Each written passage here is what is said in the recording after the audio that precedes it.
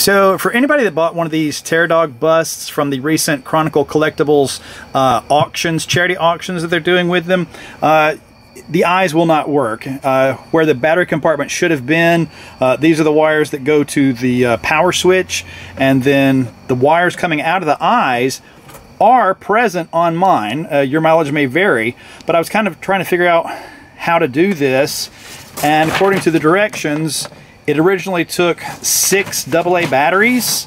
Well, that translates to 9 volts according to my math, so I had some of these little 9-volt battery holders with a switch.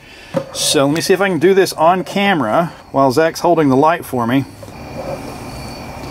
So I thought about buying the correct female plug for this to go in, but I then thought maybe I'm just making it overcomplicated. Maybe I should just put the red wire in the red side and the black wire in the black side.